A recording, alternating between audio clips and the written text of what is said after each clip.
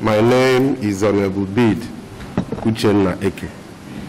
Mr. Chairman, distinguished colleagues, I think we have gotten to a situation where we really have to take a very hard stand on this matter.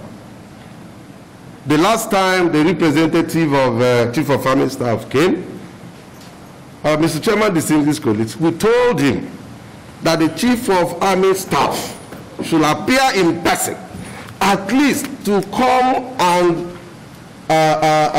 deposit the documents requested by this committee, because he is the man in charge of that agency.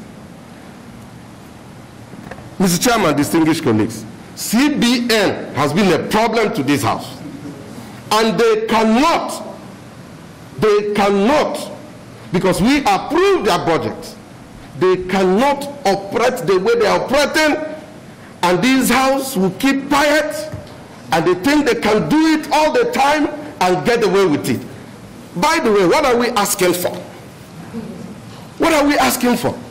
Come and tell us how much you have paid for the purchase of arms. We have given you the right of fair hearing. Are you hiding anything? We will not allow it. If there is something you are hiding because you are CBN, we will not allow it. People are killed every day. Mr. Chairman, distinguished colleagues, I want to move a motion. Let me stop at this.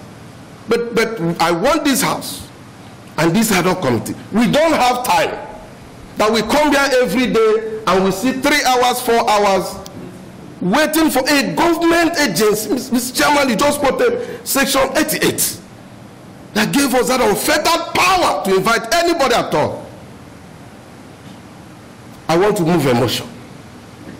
As the man representing Abombi Singopal, Honorable Bideke, that we summon, especially Chief of Army Staff and CBN. Enough is enough. The CBN governor must be summoned. The Chief of Army Staff must be summoned. Mr. Chairman, distinguished colleagues, that is when they will know that we are serious.